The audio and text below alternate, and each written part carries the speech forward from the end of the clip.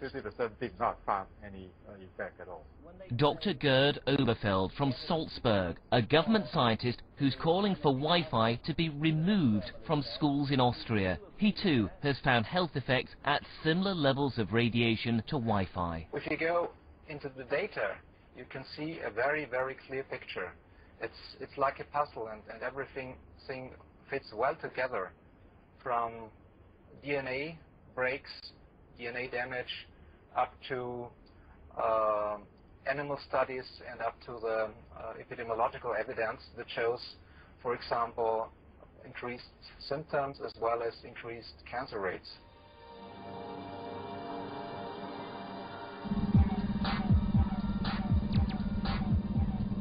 And over in Sweden, there's the world-renowned Karolinska Institute. It's where we met Dr. Olle Johansson. He conducted experiments at lower levels of radiation than Wi-Fi and found biological effects.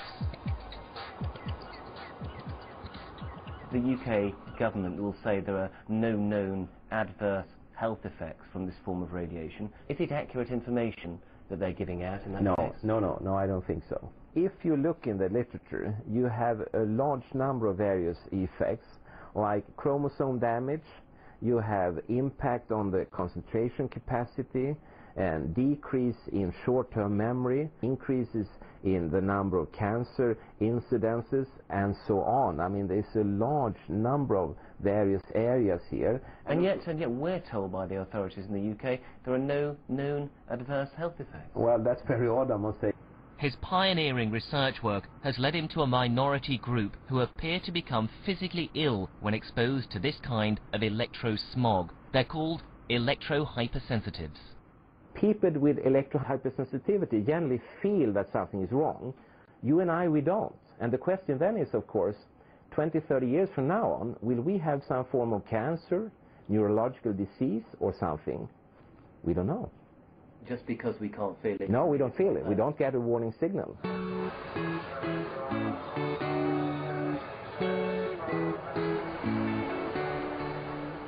One of the possible electrosensitives he's met lives in Lincolnshire, close to a mobile phone mast.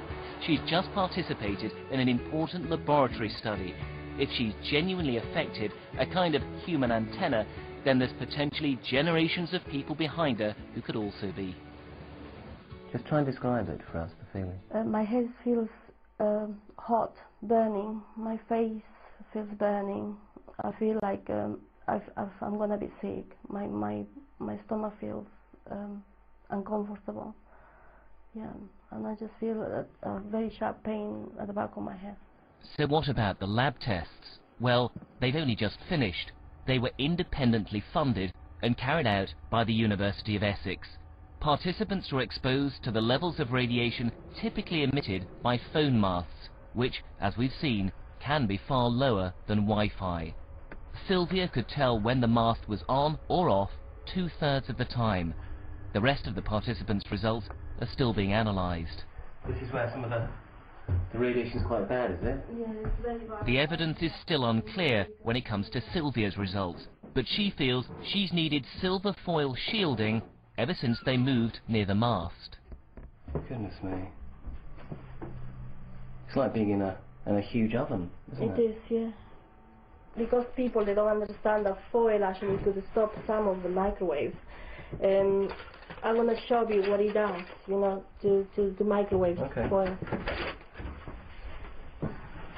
So this is the area where we heard that there was quite a strong signal. Her radiation monitor converts the signal from the mast into sound. The foil will block some of the signal. Yeah. If Sylvia's symptoms are because of radiation, everything changes. It means there can be a biological effect at levels as low as that from Wi-Fi. It'd throw our limits out of the window and put a question mark over the Wi-Fi revolution. I sympathise with Sylvia Wilson very much because I just suspect that there might be something in this. How significant would that be? Well, that's a problem, is that we simply do not know. I mean, it can, as I said, it need not necessarily mean disease, but it might. I mean, it might simply be that it's got no effect, that it's not worth worrying about at all, or it might be that these are the human canaries of the future. Entire cities in the UK are now Wi-Fi hotspots, 11 of them in all, and the number's growing. Liverpool, Manchester, Edinburgh, Brighton, the City of London. Some run by BT, others by a company called The Cloud. And when you're outdoors, the radiation is becoming increasingly difficult to avoid.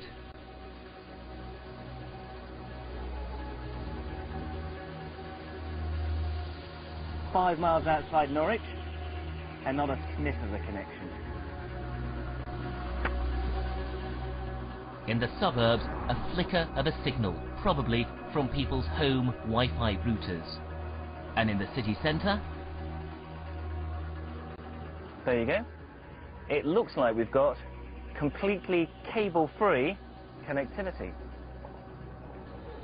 But others would say this makes Norwich a city of virtual smog.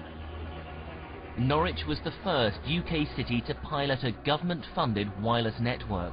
In other cities, it's BT and the Cloud charging users. But the government was so keen on Wi-Fi, it launched the Norwich service for free. You can see the mini-masts, or nodes, 200 of them in all, which sustain the network and create a pool of connectivity. We went around the city centre with a radiation monitor.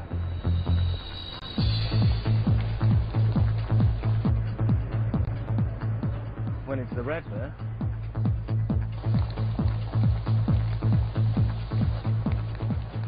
We're getting quite high readings here.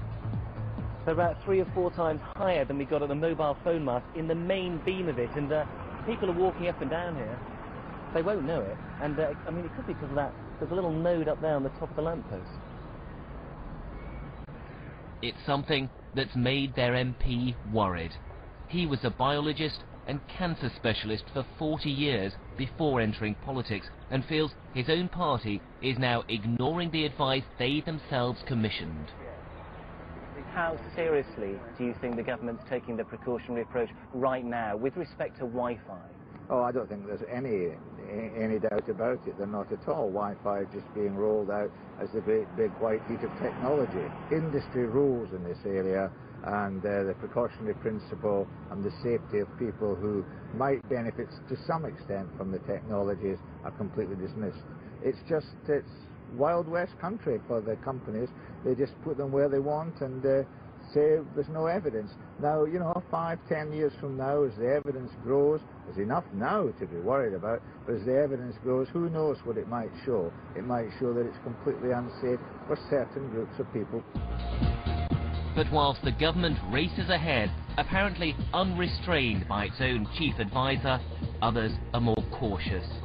Switzerland, Italy, Russia, China all had exposure limits thousands of times below ours. In Salzburg, the government advises against Wi-Fi in schools altogether. And there's something special happening in Sweden. We've flown in with our electrosensitive Sylvia. Our government doesn't acknowledge her condition, but here it's different. Deep in the Swedish woods, the hideaway of another woman called Sylvia. Hello? Hello. Welcome. Good to meet you. Welcome. Right, can we come and have a look around? Yes. She's an electrosensitive too, and so are several of her friends. Can you feel anything here? I don't feel anything here. All what I feel is just me. Here, actually, I could just think about other things. You know, it's nice. It's just, you know, I feel free. So when did the authorities here start acknowledging the existence of this? They did so in 2003. Then they said this is an official disability. A disability? Yes. The Swedish government estimates that 3% of the population suffer this disability. Translate that to the UK, and it's about 2 million people. Yet as far as our government's concerned, there are none. We set off for Stockholm and Swedish Sylvia's city centre flat. She's plotted a route to avoid all the masts. She wants to show us just how seriously her government takes her condition. like the UK,